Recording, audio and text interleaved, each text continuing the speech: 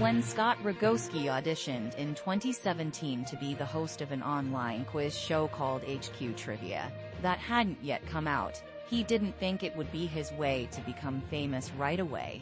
But it was. The game show on your phone app, made by the people who made the once popular 6-second video platform Vine, became a national hit the day after they got the job. At its peak, millions of people, including celebrities, would open the app at the same time to answer a series of trivia questions for cash prizes. It took the best parts of mobile gaming, live video, and TV production, and put them all together into a real-time experience that people could take part in from home, the bar, or anywhere else. In 6 months, we went from having no value to being worth $100 million, Rogowski told CNN in the new film Glitch, The Rise and Fall of HQ Trivia.